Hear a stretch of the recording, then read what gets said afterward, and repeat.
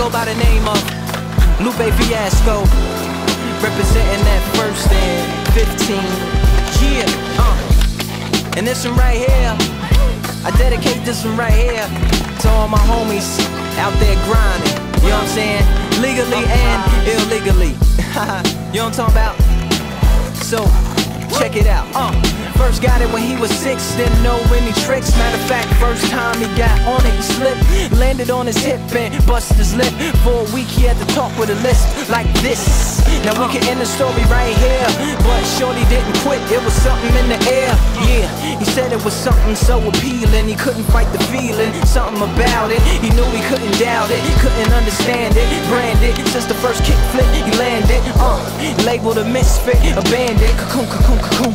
His neighbors couldn't stand it, so he was banished to the park. Started in the morning, one stopped after dark. Yeah, when they said it's getting late in here, so I'm sorry young man, there's no skating here. And so he kick, push, kick, push, kick, push, kick, push, coast.